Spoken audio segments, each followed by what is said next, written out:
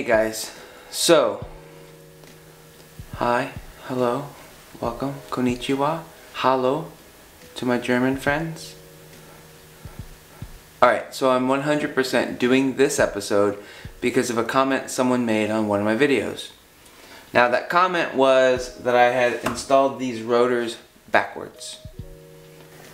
It kind of blew my mind because I had researched this 6 ways to Sunday to make sure I did it right. But I thought, you know what, let's take the wheel off, let's take a look at it, make sure I did it the right way.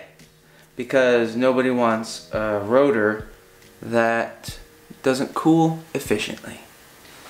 So that's what we're doing today. Now I will tell you, spoiler alert, I installed them the right way. They are correct. Let me show you how you know. Okay? Because you might have a brake job coming up, you might be installing your own rotors, and you're probably thinking to yourself right now, black flag, how do I know if I'm installing my rotors the right way? I didn't know there was 2 ways to install them. Or a myriad of other questions, guys. But Black Flag is here for you. We're going to help you. I'm going to show you how to know. Because knowing is half the battle. The more you know. Let's do it. So my rotors look like horse poop right now because of my track day. Don't let that get in your way. They just don't look brand new anymore. You ready? I wish they were shiny, I wish they were clean, but they're not. I'm gonna show you anyway because I trust you.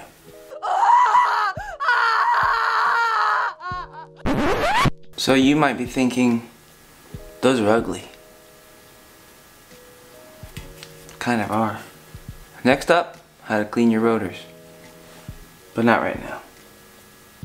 The direction of these holes and slots have nothing to do with if a rotor is installed correctly or incorrectly. It's all about the internal vanes. Now it's a little hard to see here, but these vanes are going to the back of the car, and that's how you want it. Maybe you can see better as I rotate the rotor.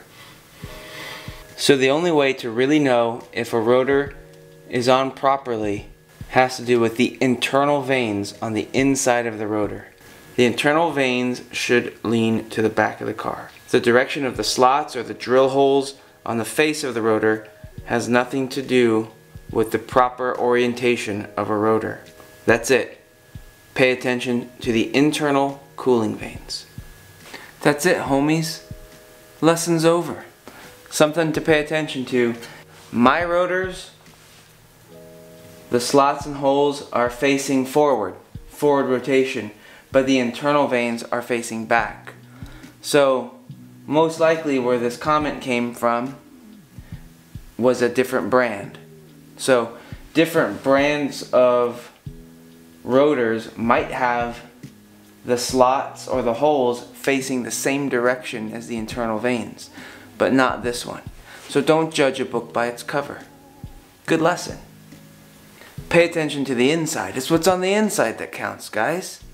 Not the outside. We want the outside to look good, but it's all about what's on the inside. Because if the outside looks good and the inside sucks, it's a waste. So, that's the lesson on how to install rotors properly.